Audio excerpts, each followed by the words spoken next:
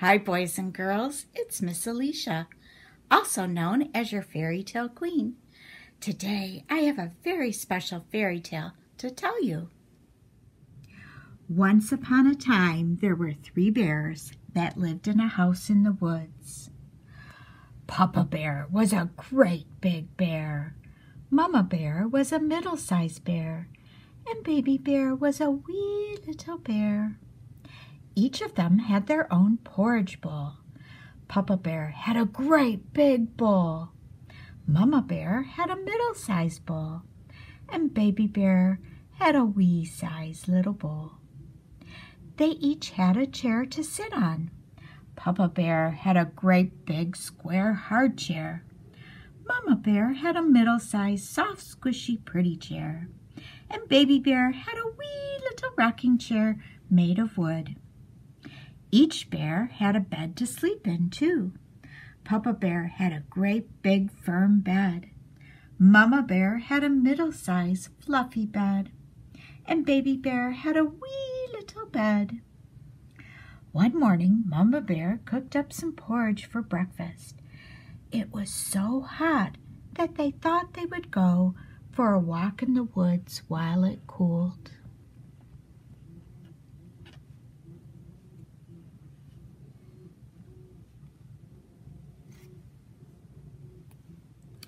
After they left, a little girl named Goldilocks was lost in the woods and passed by their house. She knocked on the door.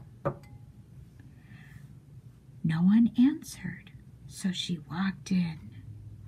Goldilocks' feet hurt from all the walking she had done trying to find her way home, and she wanted to sit down. First, she tried Papa Bear's chair, but it was too big and hard. Then she tried Mama Bear's chair, but it was too soft and squishy. She sunk right down. Then she tried Baby Bear's rocking chair, and she rocked, and all of a sudden the chair broke, and down fell Goldilocks. Goldilocks was very hungry. She went into the kitchen and she saw 3 bowls of porridge. First, she tasted the porridge from Papa Bear's great big bowl. It was so full that it was still too hot. Then she tasted the porridge from Mama Bear's middle-sized bowl, but it was too cold. So then she tasted the porridge from Baby Bear's bowl. It was just right, so she ate it all up. Oh, now her tummy was full, and she was so tired from the long day that she went upstairs to look for a bed.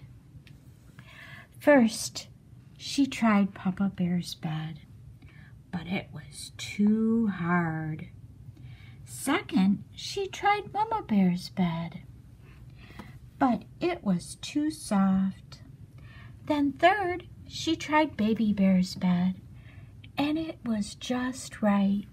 She fell fast asleep. Soon after she went to sleep, the 3 bears came back home. They looked at their chairs. Papa Bear said, "Somebody's been sitting in my chair." And Mama Bear said in her middle-sized voice, "Somebody's been sitting in my chair." Then Baby Bear cried out in his wee little voice, "Somebody's sitting in my chair, and they broke it all to pieces." Papa Bear looked over to the table and said in his great big voice, "Somebody's been tasting my porridge." Mama Bear said in her middle-sized voice, "Somebody's been eating my porridge." And Baby Bear, still crying, in his wee little voice said, "Somebody's been eating my porridge, and they ate it all up." Papa Bear was very concerned that someone had been in the house, so he walked upstairs, and he said in his great big voice, "Somebody's been lying in my bed." Mama Bear then said, "Somebody's been lying in my bed." And Baby Bear, to his great surprise, "Somebody has been sleeping in my bed, and there she is." Just then, Goldilocks woke up. She saw the three bears and was very scared, so she jumped out of bed and ran away. The three bears never saw Goldilocks again. And Goldilocks never left her house again without telling someone where she was going. And that is the end. I hope you enjoyed this fairy tale. I will see you next time. Goodbye from your fairy tale queen.